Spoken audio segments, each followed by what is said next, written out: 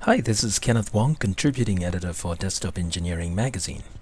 As you might have heard, SolidWorks is now gearing up for its next release, SolidWorks 2010, already in beta. So in the next few weeks, I'll be filing a series of video reports and articles that show you what you can expect to see in this new version. The first thing we're looking at is SolidWorks SustainabilityXpress. It's a plugin that's now available in SolidWorks Labs and will become part of SolidWorks 2010. I'm testing out the plugin in SolidWorks 2009 because at the time of this report, I'm still waiting for my copy of SolidWorks 2010 to be delivered. But it works, I'm told, in an identical fashion in SolidWorks 2009 and in 2010. Here's the only notable difference. If you're installing the plugin in SolidWorks 2009, you'll find it under the SolidWorks menu bar under Tools. A bit difficult to spot, I must say. But in SolidWorks 2010, you'll find it under the Evaluate tab, along with other simulation features.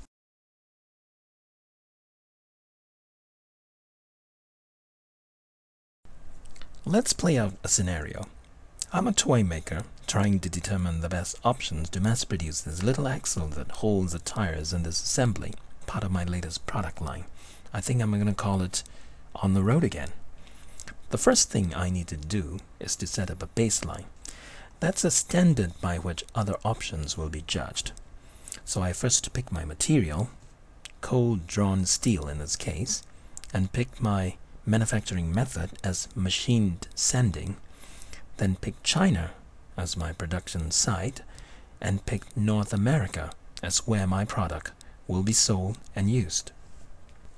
This creates an instant feedback on how much air or water pollution, energy consumption, and carbon footprint I might expect from this process.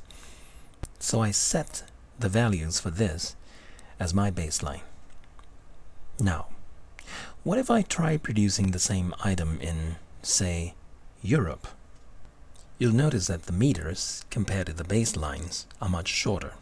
That's because I'm cutting down on the energy consumption and carbon that will come from transporting the product from Asia to North America.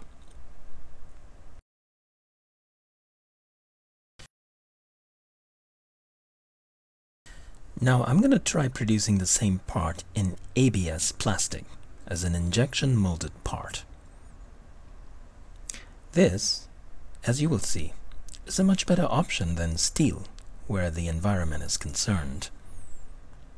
Suppose I'm now convinced that plastic is the best option for me, but I'd like to find some other alternative materials that are similar in properties.